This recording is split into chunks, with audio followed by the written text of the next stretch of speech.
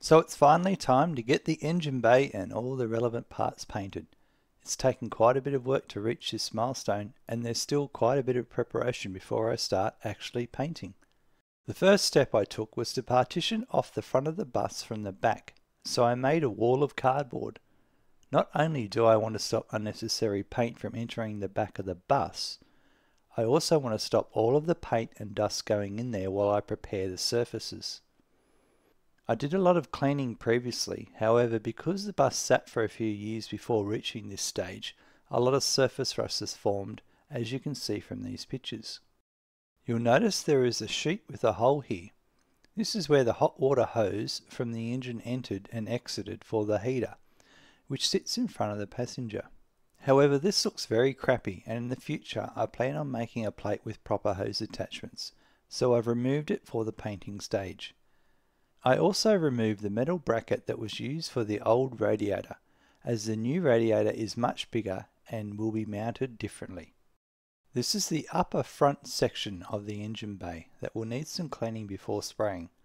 The holes on the left are where the hot air is piped from the heating unit to the different sections in the front. Not all of the destinations are visible in this video. I'm using some fence panels to hang all the parts that also need painting. These are hung from multi-strand cable as they are a bit heavy, and it makes it easy to spray them all over from this position.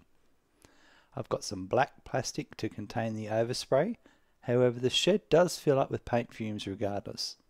Finally, I hang all the remaining parts. All of these have been cleaned and polished, ready for the primer coat. On the inside of the bus, I've created a wood frame that I've covered with a clear plastic sheet and taped down. I've used a clear sheet as there is a light above that hangs down, and I'll need that while painting. I've also covered the front with some plastic, including the front access hole, and cardboard is covering the windows.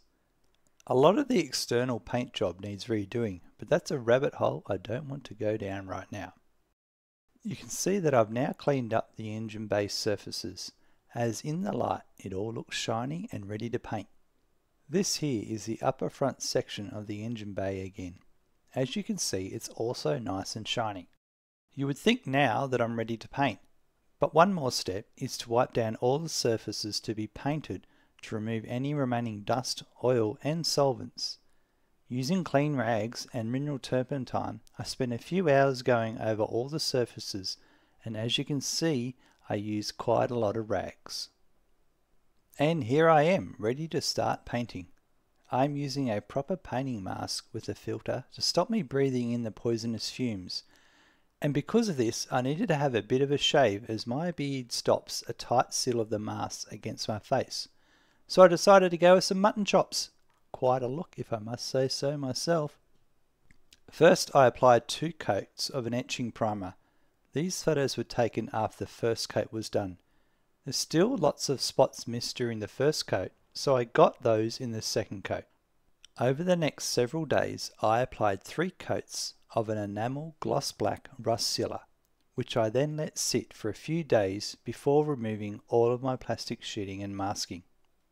I'll be honest, it wasn't the most professional paint job. There's a few runs when you start looking closely. However, I'm not trying to restore this back to mint condition. My goal is to get it running again. So with that in mind, I'm quite happy with the outcome of the paint job. All of the hanging parts look great now. Here are the engine mounts and also the brackets for the shock absorbers. These are the front engine brackets for the cross member, and then these are the ones for the rear cross member. All of these pieces are for the heater hoses. Finally, it's time to remove the cables that are holding up the 2 cross members. All of these parts look great painted, and I can't wait to get them all added into the engine bay and see them in place. So that's about it for this video. In the next episode, I'm going to take stock of where I'm up to and what steps I will be taking next in the project. Thanks for watching, and let me know your thoughts in the comments. Until next time, bye!